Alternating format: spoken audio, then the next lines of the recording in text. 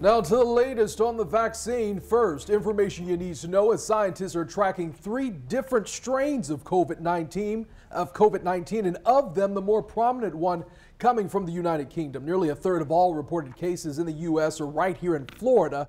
So how could this variant affect the effectiveness of our vaccines? On your side's David Jones is asking the experts.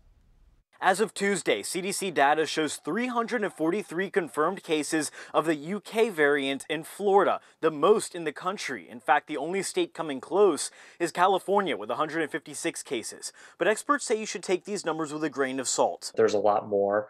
We just don't have robust genetic sequencing in order to tell us that the variant strain is predominant. Chad Nielsen, director of infection prevention at UF Health, says it's likely the UK variant will become dominant, but we don't have the technology to confirm every case. While that variant is more contagious, scientists are more concerned with the South African strain. Just this week, South Africa halted the rollout of the AstraZeneca vaccine following a study showing disappointing results against the variant. If we continue to see mutations, if these mutations can evade the vaccines, we will have to start reformulating the vaccines, and we could be looking at the potential for an annual vaccine.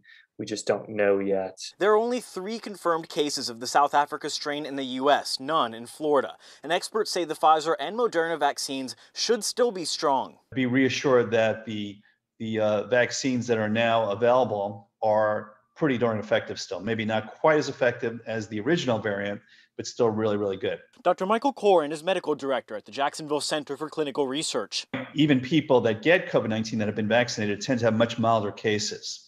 So there seems to be some protective effect of just having your immune system exposed to the vaccine. And the one-shot Johnson & Johnson vaccine is on track for emergency authorization through the FDA. Those doses could start shipping out in early March. David Jones, First Coast News, on your side.